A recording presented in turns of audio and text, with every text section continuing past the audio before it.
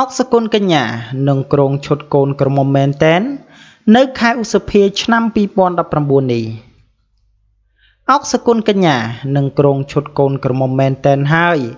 របស់លោកអឹងសុកលីនៅខែឧសភាឆ្នាំ2019ខាងមុខនេះបន្ទាប់ពីពួកគេបានភ្ជាប់ពាក្យកាលពីថ្ងៃទី18ខែមិថុនាឆ្នាំ2018សគុណកញ្ញាបានត្រៀមសម្បត្តិការហៅតារាសិល្បករល្បីៗរាប់រយនាក់សម្រាប់ថ្ងៃពិសេសរបស់នាងខណៈពេលដែលលោកអឹងសុកលីហៅភ្ញៀវជាអ្នកជំនួញនិងជាម្ចាស់ក្រុមហ៊ុនជាច្រើនដែលរកស៊ីជាមួយនឹងហងមាសស្របពេលដែរថៅកែផលិតកម្មហងមាស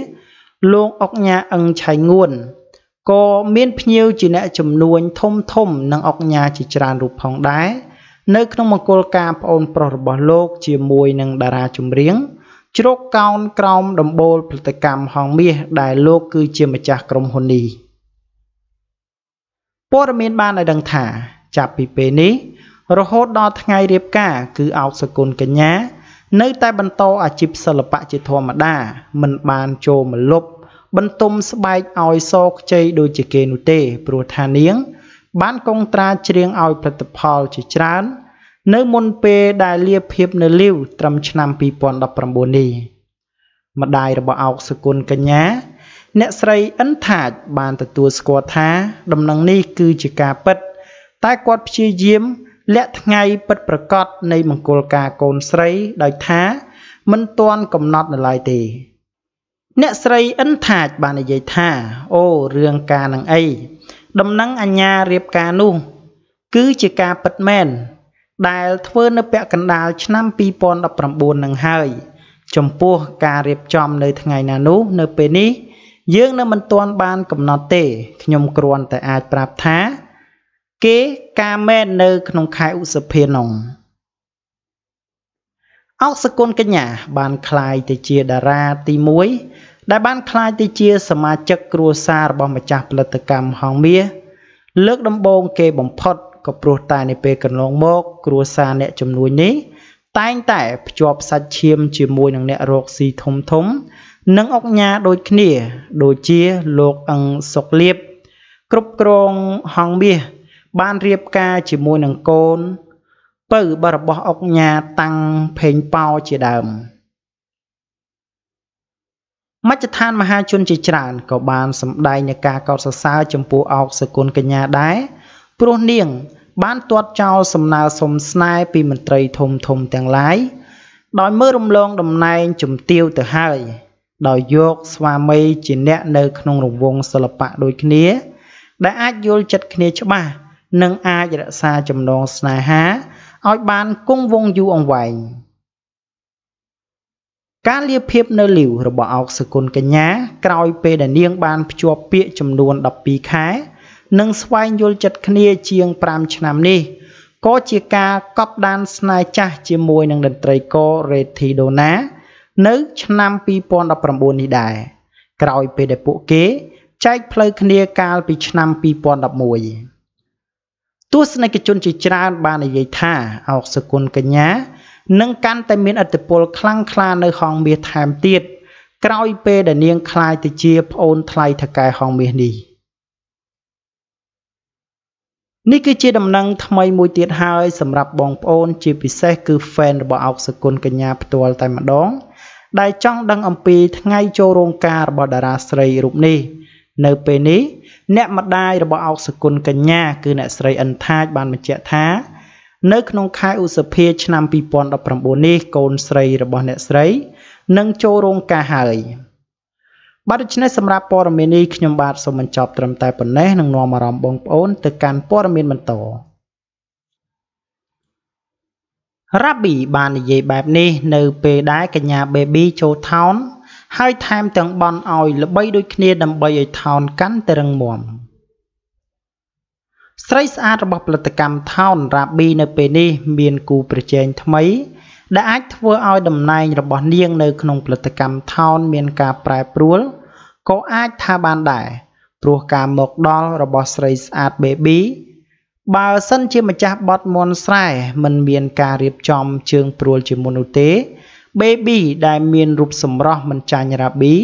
ហើយក្បាច់រាំក៏គួរឲ្យគ្រឹះខ្នាញ់ថែមទៀតនោះអាចធ្វើឲ្យទីផ្សារតារាចម្រៀងរបស់ផលិតកម្ម Town មានការប្រែប្រួលជាក់ជាមិនខានខណៈពេលដែលមាសសុខសភានៅតែឈរលើគេដដែលនៅក្នុងជំនួបផ្ទាល់ផានវីរទីហៅ Rabi បានឲ្យដឹងថានាងនិង baby រាប់អានគ្នាជាមិត្តភក្តិហេតុនេះហើយការប្រជែងយកឈ្នះចាញ់គឺមិនមាននោះទេមានតែប្រឹងប្រែងរៀងៗខ្លួនដើម្បីឲ្យ Town កាន់តែរឹងមាំថែមទៀតអតីតពិធីការនីហងមាស Rabi បានមានវិចារថាខ្ញុំសប្បាយចិត្តចំពោះការមកដល់របស់ baby គឺធ្វើឲ្យផលិតកម្ម Town កាន់តែមានតារាចម្រៀងផ្នែកផ្សេងគ្នាថែមទៀតហើយខ្ញុំសូមនិយាយដោយស្មោះត្រង់អស់ពីពោះតែម្ដងគឺខ្ញុំបន់ឲ្យតែ Town មានអ្នកចម្រៀងកាន់តែច្រើនគឺកាន់តែល្អខ្ញុំមិនដែលមានគំនិតថាខ្លាចគេមកដណ្ដើមតំណែងអីគឺអត់មានទាល់តែសោះចំពោះ baby ខ្ញុំគិតថាគាត់និងខ្ញុំមាន style ខុសគ្នាគឺមិនជាន់គ្នានោះទេគឺម្យ៉ាងម្នាក់អញ្ចឹងហើយខ្ញុំគ្មានការព្រួយបារម្ភខ្លាចបាត់ទីផ្សារអីនោះទេគឺមានតែខិតខំប្រឹងប្រែងរៀងខ្លួនថែមទៀត Rabi បានបំបែកអកតកម្មនៅផលិតកម្ម Town ព្រោះការល្បីបទចម្រៀងមន់ស្រែដែលធ្វើឲ្យស្រីស្អាតរូបនេះបានកើនលុយនៅក្នុងមួយបទរហូតទៅដល់ $10,000 ឯណោះដោយឡែកការរាំបទចម្រៀងលុយយ៉ាងសិចស៊ីបញ្ចេញរុនផ្ចិតនោះធ្វើឲ្យតាជាច្រើនជ្រួលជ្រើមលងស្នេហ៍ Rabi តែស្រីស្អាតរូបនេះបានបញ្ជាក់ថានាងមិនត្រូវការជ្រើសរើសយកគូស្នេហ៍បរោះចំណាស់ឡើយបើទោះបីជាប្រុសនោះមានដុល្លារក្រាស់យ៉ាងណាក្តីគឺសូមជ្រើសរើសយកប្រុសក្មេងវិញងាយស្រួលបណ្ដើរគ្នាផ្អែមល្ហែមបានសូមបញ្ជាក់ផងដែរថាកញ្ញាផានវីរទីនិង baby គឺជាតារាចម្រៀងនៅក្នុងផលិតកម្ម Town ដែលកំពុងតែត្រូវបានគេចាប់អារម្មណ៍ទៅលើក្បាច់រាំនិងផ្នែកសម្រស់ក៏ព្រោះតែតារាទាំងពីរនេះមានវ័យប្រហែលគ្នាការលេង style បិទសម្លៀកបំពាក់ក៏ស្រដៀងគ្នាហេតុនេះហើយទើបបានជានៅពេលដែល baby ចូល Town គេព្រួយបារម្ភថា Rabi នឹងមានរនាំងមួយទៀតមិនអាចឲ្យនាងល្បីខ្លាំងដូចពីមុនបានបាទដូច្នេះសម្រាប់ព័ត៌មាននេះខ្ញុំបាទសូមបញ្ចប់ត្រឹមតែប៉ុណ្ណេះនឹងនាំអារម្មណ៍បងប្អូនទៅកាន់ព័ត៌មានបន្តស្ទើរមិនគួរជឿតារាសម្ដែង Marimama បែកបាក់ស្នេហ៍បាត់ទៅហើយបើទោះបីជាមិនធ្លាប់បង្អួតភ្នែកមហាជនឲ្យបានស្គាល់មុខនាពេលកន្លងមកក៏ប៉ុន្តែស្រីស្អាតកញ្ញា Marimama រមែងតែប្រកាសជានិច្ចថា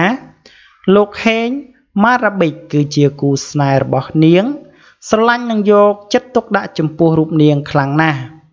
ក៏ប៉ុន្តែនៅពេលដែលរូបនាងបង្ហាញមុខទៅកំសាន្តនៅក្នុងប្រទេសថៃនាពេលប៉ុន្មានថ្ងៃនេះបែរជាមានការប្រកាសថានាងនិងបរោះដែលរូបនាងតែងតែសរសើរនោះបែកគ្នាបាត់ទៅហើយទើបរូបនាងទៅកំសាន្តដល់ថៃហើយក៏ប៉ុន្តែនៅតែមិនសប្បាយចិត្ត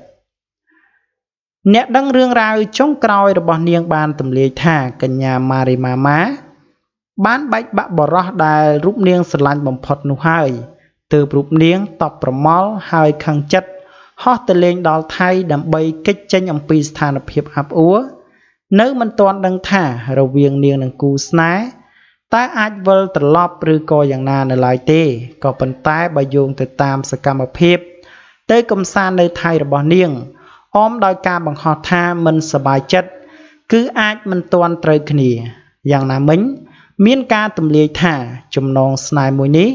នឹងត្រូវបែកខ្ចាត់ខ្ចាយកាន់តែពិបាកភ្ជាប់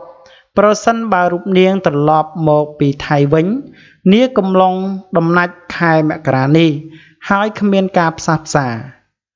ក្នុងពេលដែលល្អកល្អឿនកញ្ញា Marimama ធ្លាប់បានបញ្ជាក់ថាប្រសិនបើបរោះដែលនាងស្រឡាញ់ធ្វើឲ្យមានដំណាក់កាលបែកបាក់នោះហើយនាងនឹងជ្រើសរើសផ្លូវដើរមួយទៀតជាពិសេសនៅក្នុងពេលដែលរូបនាងធ្លាប់បានដកខ្លួនពីការសម្ដែងដើម្បីតម្រូវចិត្តបរោះម្នាក់នោះ ទាំងទីផ្សារមានការឈានឡើងនៅក្នុងរយៈពេលមុនទៅហើយបែរជានៅតែគ្មានតម្លៃសម្រាប់ការលះបង់នោះមានការប៉ាន់ស្មានថាបើតារាស្រីម្នាក់នេះពិតជាមិនអាចវិលត្រឡប់រកស្នេហាចាស់មែនគឺមិនខ្វះបរិសសម្បូរទ្រព្យចូលខ្លួនមកអន្ទងនោះទេក្នុងពេលដែលរូបនាងធ្លាប់បានអះអាងថាក្នុងពេលសម្រេចចិត្តចាប់ដៃបរិសដែលទើបនឹងបែកបាក់ធ្វើជាគូស្នេហ៍រូបនាងក៏មានបរិស2ទៅ3នាក់តាមស្នេហ៍នៅក្នុងពេលតែមួយតែនាងមិនធ្លាប់យកភ្នែកមើលគូបញ្ជាក់ផងដែរថាកញ្ញាម៉ារីម៉ាម៉ាធ្លាប់បានបង្ហាញខ្លួននៅក្នុងរឿងគំនុំស្នេហ៍ភ្លើងអាឃាតរឿងនារីបេះដូងដែកនិងរឿងនរណាសម្រក់ទឹកភ្នែកដើម្បីអូននិងរឿងមេឃុំក្រមុំជាដើមខណៈពេលដែលនាងក៏បង្ហាញមុខនៅក្នុងស្ពតរាប់មិនអស់នាពេលកន្លងមកយ៉ាងណាមិញអ្នកដែលធ្លាប់ដឹងអំពីរឿងរ៉ាវស្នេហាល្អោកល្អឿនរបស់នាងកំពុងចាំមើលថារវាងនាងនិងគូស្នេហាប្រេះឆារហូតឬក៏មានផ្លូវត្រឡប់មកវិញបាទដូច្នេះសម្រាប់ព័ត៌មាននេះផងដែរខ្ញុំបាទសូមបញ្ចប់ត្រឹមតែប៉ុណ្ណេះសូមអរគុណរាល់ការតាមដាននិងការចុច Subscribe របស់បងប្អូនទាំងអស់គ្នាមកកាន់ Channel របស់ខ្ញុំបាទ